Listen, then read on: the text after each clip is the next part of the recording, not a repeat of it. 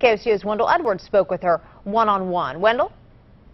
Jess, Paul, good evening. Yeah, I sat down with her today. She's only been on the job for a little bit about a month now, but already the new state superintendent, Joy Hoffmeister, says she already knows what areas she wants to fix right away. That is increasing teacher pay and state testing.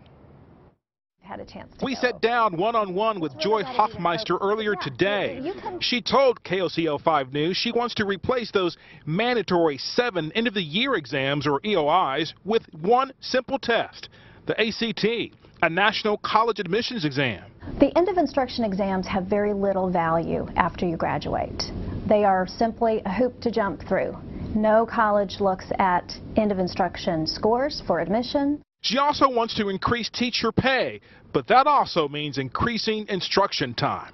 That would mean academic days, time on instruction, increasing by 5 days, increasing teacher compensation by $5,000, which would bring us to the regional average. It's a plan that would be phased in, she says, over a 5-year period.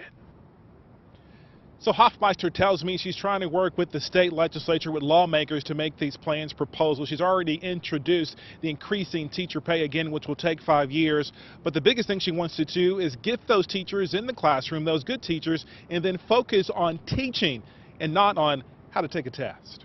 Reporting live tonight, Wendell Edwards, KOCO 5 News.